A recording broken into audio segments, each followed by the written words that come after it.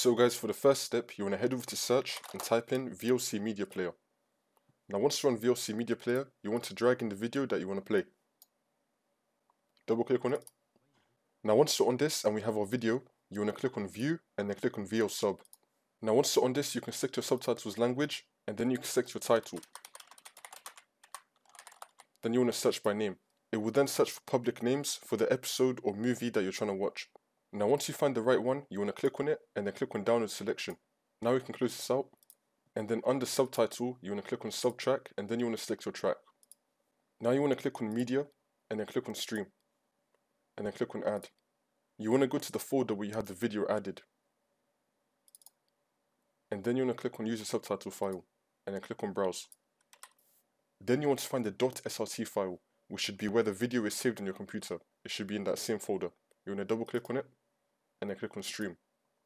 Click on next. Then you want to click on next.